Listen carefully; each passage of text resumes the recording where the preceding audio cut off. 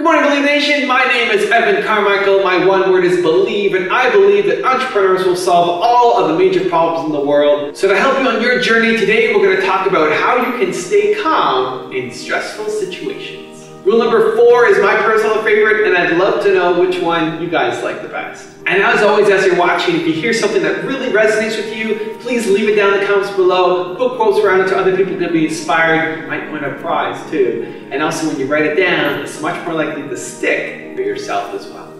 Enjoy.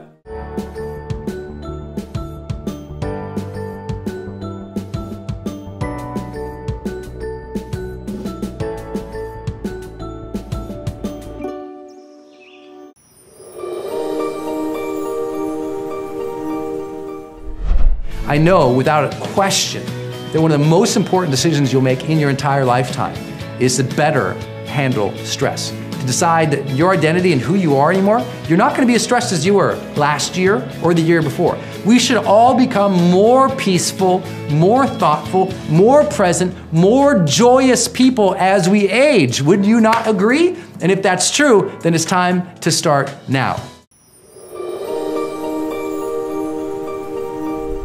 Way number 1 is have a schedule. One of the things that really helped me stay calm with all the things that were happening in my business was to have a schedule, and I know that there's a time for the thing that is causing an issue. And so for example, Tuesday is my YouTube day. It's when I review all the videos from my team. It's when I answer any questions, when I do setups for collaborations, when I'm doing the research, anything basically YouTube related except for filming, I do on a Tuesday. And so whenever I get emails during the week, I get questions, I get proposals, I get ideas, I review a video that then spawns another creation. I have a place, I put it in my folder, and I know on Tuesday I'm gonna have time to go out and do it. And I think oftentimes when we don't have time to figure it out and we try to rush to solve it, it creates chaos, it creates stress, but knowing that you have a place in your calendar to be able to do it, for me at least, creates a great sense of calm.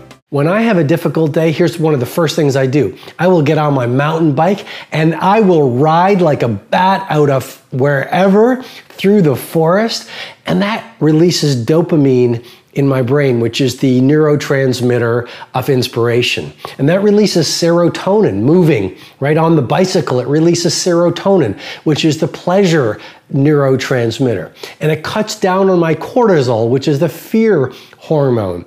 So just simply going for a mountain bike ride or going for a swim or getting into yoga class or something as simple as going for a walk or maybe even doing jumping jacks when no one's looking will create a pharmacy of mastery within your brain, which will affect your psychology, your neurobiology, and your interior life, which makes you just feel a lot better. You know that. After a workout, you always feel different than you did before you went into the workout. And related to a pharmacy of mastery is something that I have counted on for years.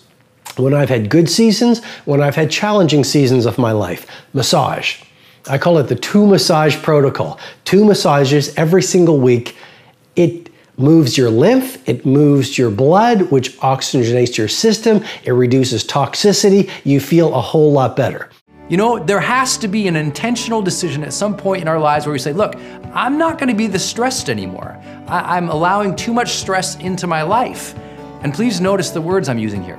I'm allowing too much stress into my life. Most stress is not, quote unquote, real. No one hands you a plate of stress. It's not something you see and we can transact and exchange. It's something we make up in our mind. We make things stressful that may or may not be or have any cause to be stress-inducing. You know, one thing that could stress you out might not be a stressful thing to anybody else. So that proves we're making it up. And since we're making it up, we should decide what we're gonna do in the future. Are we gonna always be stressful people or not?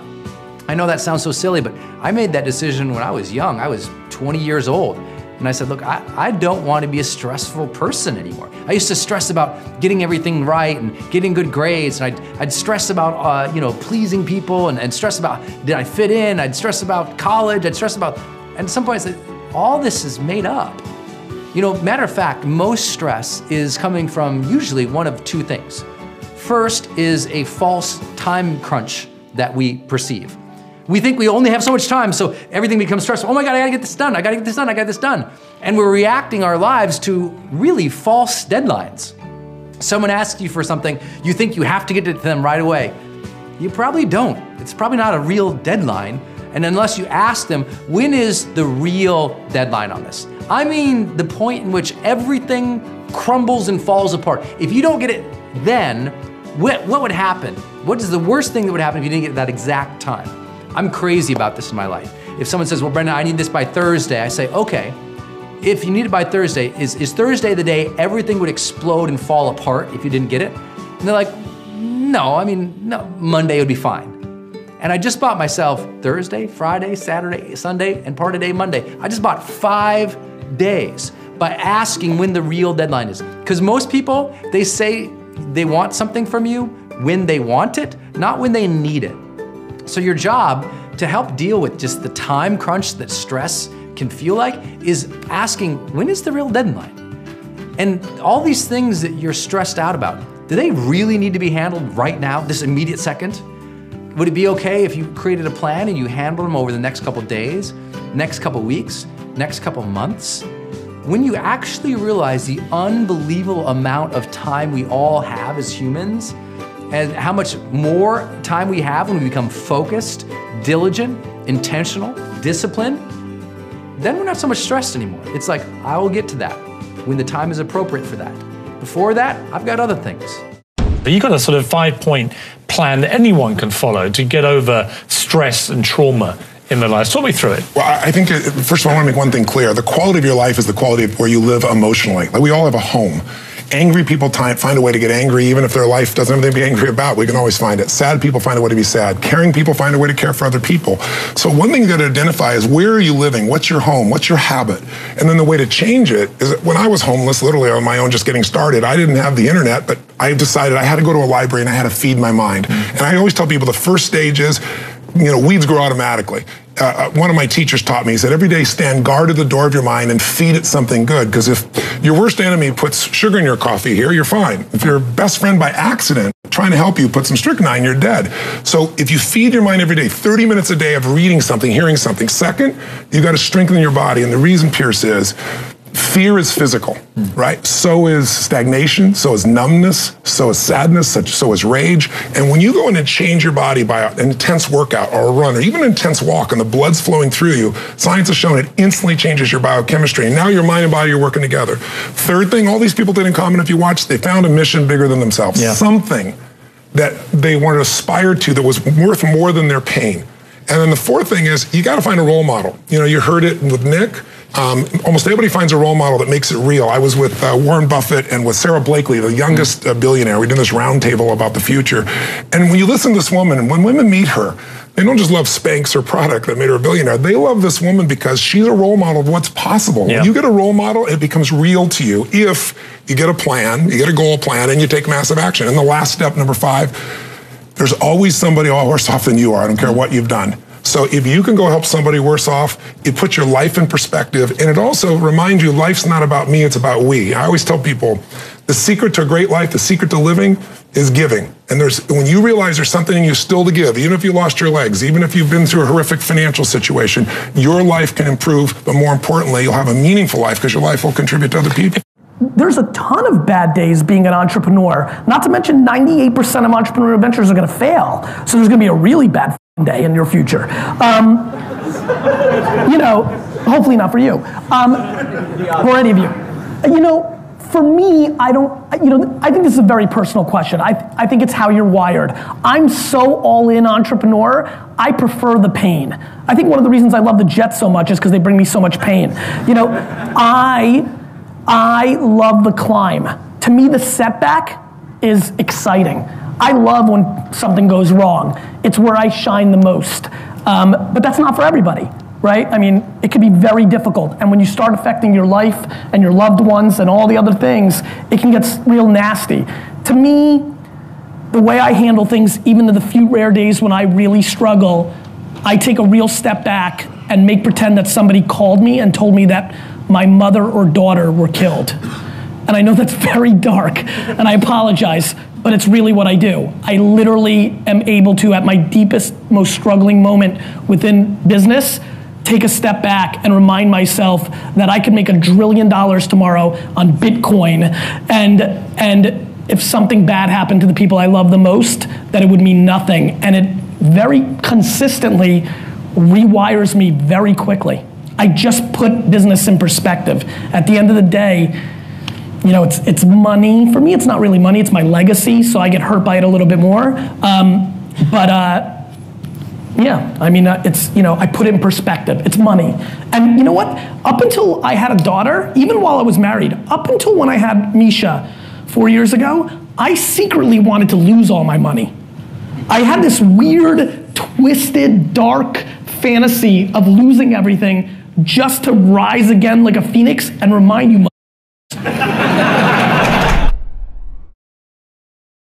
Thank you guys so much for watching. I'd love to know, what did you think of this video? What did you take from it that you're going to immediately apply to your life or to your business somehow? Please share, leave it down in the comments below. I'm really excited to see what you have to say. I also want to give a quick shout out to Best You Pro. Thank you so much for picking up a copy of my book, Your One Word, and taking the picture and posting it to your Twitter account. I really appreciate the support, man, and I'm so glad that you enjoyed my book. Thank you guys so much for watching. I believe in you. I hope you continue to believe in yourself and whatever your one word is. Much love. Have an amazing day, and I'll see you soon.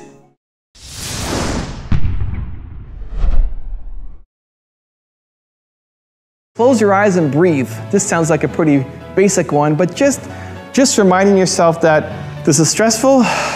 I'm gonna breathe. I'm gonna close my eyes. I'm gonna relax, and things start to get better. Why do people go outside for a smoke? Like, the nicotine helps, but it's also the breathing.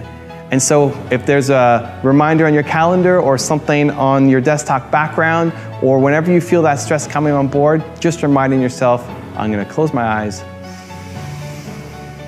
I'm gonna take a couple deep breaths. I'm gonna instantly feel a little bit more calm. Anxiety usually is coming from just 3 places. And once you realize it, it's not so scary anymore. The scary part about anxiety is when you don't know why you have it. And again, for some people, they might have a chemical imbalance. They might have a challenge or a past unconscious traumatic event that is coming up for them, and they might need to seek some help for it. Others can just sit down and go, okay, where is this coming from? And knowing that it's probably coming from 3 places, that now we can deal with it. Most anxiety comes from fear of loss. You feel like in any uncertain situation, you feel like, gosh, if I don't do well here, I might lose reputation, I might lose my job, I might lose someone's respect or somebody's love, I might lose something I like if I try something new and it doesn't go well. It's just scared, they might lose something. So ask yourself, next time you feel anxiety, what am I scared I'm gonna lose here? What could I be scared of that I'm gonna lose here? Maybe that's what I needed. And then do fact checking, saying, is that legitimate? Is that a concern I'm blowing up in my mind and I have no basis in reality to figure out? And if I don't, I need to stop thinking about it, and I need to start focusing on what's tangible action items I can do tomorrow or today to take one little tiny step closer. Because sometimes the easiest way to wipe out anxiety is to get a little momentum. I would say the second thing that people often fear is hardship.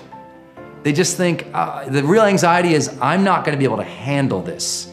I'm not enough as a person. I don't have the skills, the capabilities, the competencies, the talent. And if I try it, it's gonna be hard on me. People say it's gonna be too hard on me. And I tell people all the time, if that's coming from that, you have no idea how strong of a human being you can be. You really don't. I don't. And I'm not saying that, I'm not preaching here. I don't. We don't know. I'm stunned at the things I can handle today that I couldn't handle 10 years ago. And I know there's areas of your life like things that you can handle today.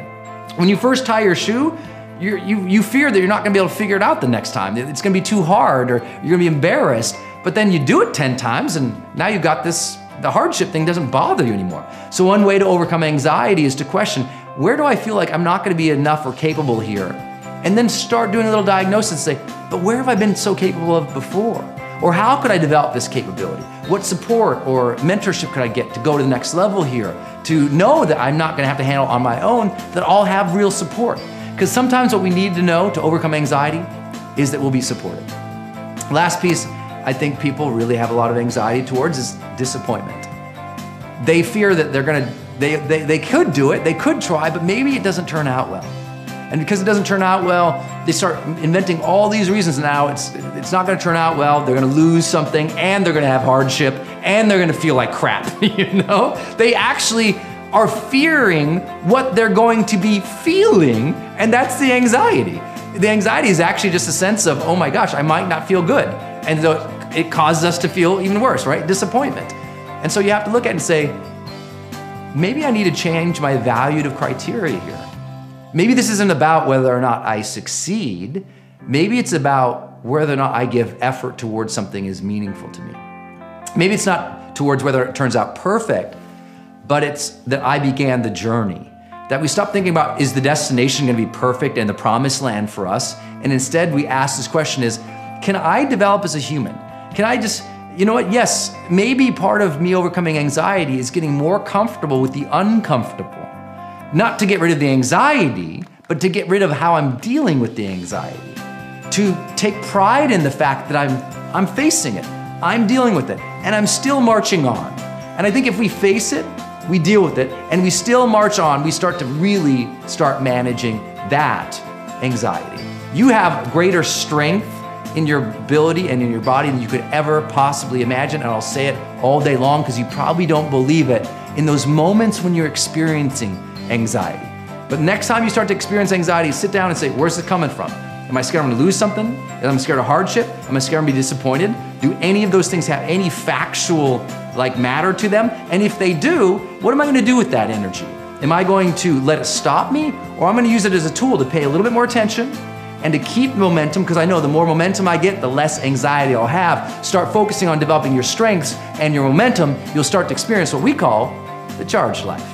Worry beads. This is not philosophical. Don't worry about the, this is a really practical tactic. Get a bunch of beads or beans or, whatever it is, and every time you're at your desk working and your mind goes to a worry, dump one of those beads or beans, a dried bean.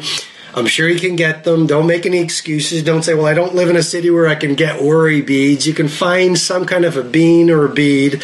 Isn't it interesting how worries prevent us from taking action, excuses prevent us from taking action? And so on this second point, you just, every time your mind drifts to a worry, you drop the worry bead into a cup or into a glass. What does that do? It starts to give you an intense awareness about how much time you spend worrying, and more particularly, how many worries you have. And with more awareness, you can make better choices. And with better choices, you'll see better results. Okay.